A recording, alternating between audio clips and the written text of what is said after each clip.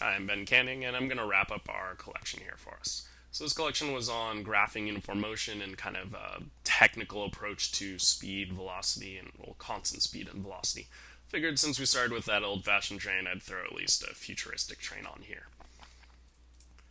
So the big idea we've been attempting to build towards this entire unit and probably the next one or two units was this idea of how do we predict the effect of a push or pull on something.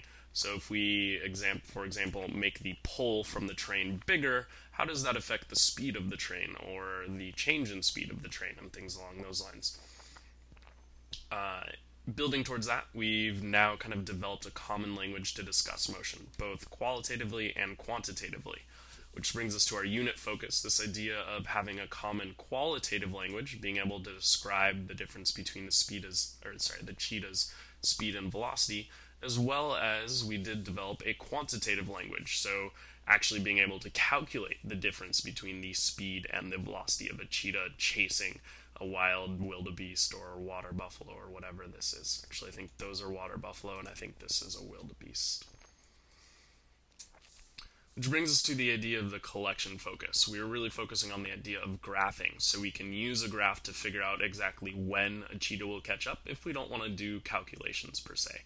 But regardless, if we're using graphs or calculations, that allows us to make precise predictions about how far something will go if it's moving at a constant speed, or if we're comparing two things, kind of when they'll be at the same location, or things along those lines. The thing is, we've only been talking about constant speed, which brings us to what we'll move into next, which is the idea of how do you describe and quantify changes in speed or motion.